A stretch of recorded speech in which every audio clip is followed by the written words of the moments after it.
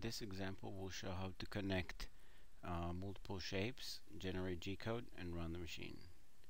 First step is run disk CNC. We'll open the shape, file, foam cutter, open top left. We'll choose the file. That's the file. That's our DXF file.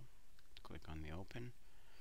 We see it here. Those are 1, 2, 3, 4, 5, 6, 7, 8 shapes. We can zoom in a little bit. What we want to do is we want to move the shapes a little bit offset from our home position. This is our home position, home 0, 0. We want to get it to about ½ inch on the X and ½ inch on the Y. To do that, we'll do select all, edit DXF, move scale, and we'll put move ½ inch and ½ inch here, and then we'll click on the move button, and you notice that the new shape is now in blue. It moved. Let's save it. Save geometry DXF. We'll choose the file, C, cut files, and we'll call it, give it just a different name. Click on the save, and then we'll open it again. This time we'll open the new one, and then we can see it here. You see it's offset. Now it's offset by ½ inch on both axes, ½ inch on the X and ½ inch on the Y.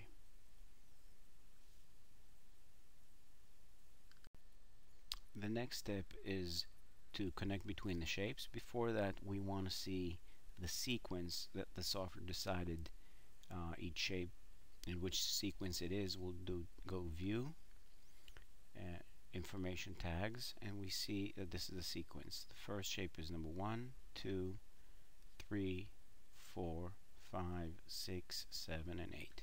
And that's the way we need to connect them. We need to connect shape number 1 to 2, 2 to 3, 3 to 4, 4 to 5, and so on.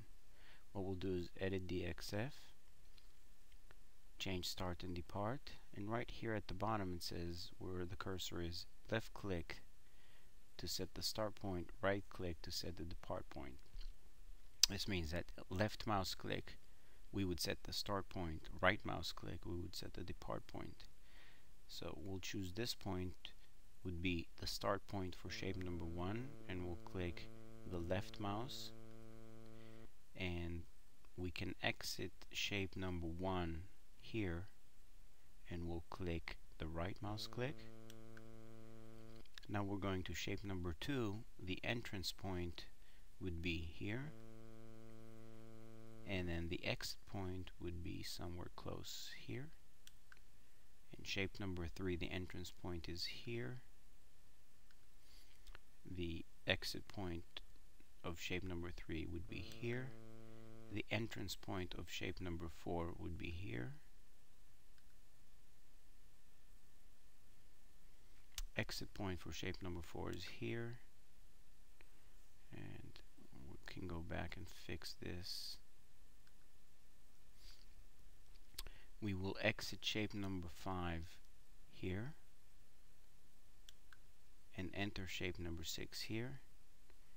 Exit shape number 6 here, enter shape number 7 here. Exit shape number 7 here, enter shape number 8 here, and the last point is this. What's important to see now is that we don't have any lines running in any of the shapes. We can zoom in, view, zoom window. We can see how the connection between shape number 1 and 2 looks like. It's this area. View, zoom all, and we can view other points as well. Let's view how shape number 2 and shape number 3 are connected, and this is how they're connected. Basically, the software draws 2 lines, and you can see that it's not set at the end here, at the edge. We can fix that, edit DXF, change start and depart. So we will depart the shape here and enter here. It's nice and clean this time. View, zoom all. We can zoom into another area if we want to. Let's say this area, it looks nice and clean. Zoom all.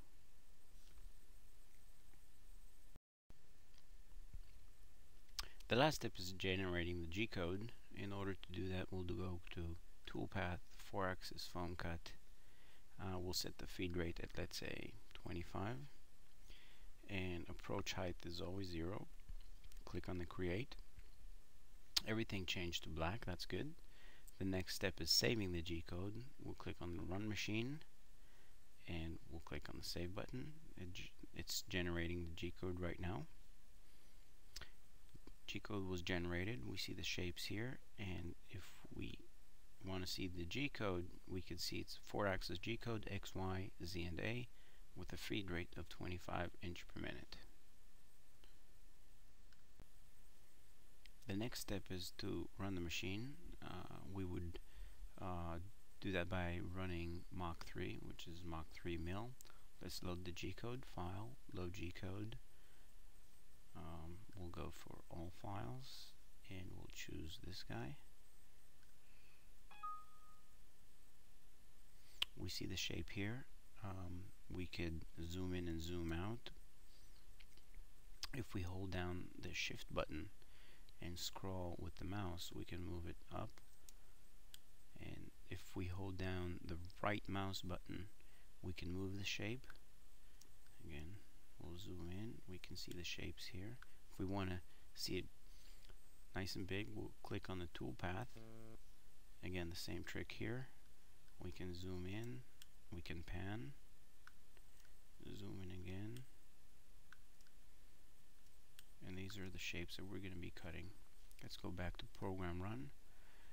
We can zoom a little bit more. To run the machine, we'll click on the reset button. Now, if we can move the machine, you could see those numbers change. And you can see the line here changes based on the movement of the machine. And we can move the X, Y, Z, and A. These are the 4 axes of the machines. Before we run, we'll click on Ref All Home. All these become 0, and that's our starting position. If we click on the Start button, the machine will start cutting, and we can see that the machine moved. We'll click on the toolpath. We'll see it nice and big, and this is where it's cutting right now.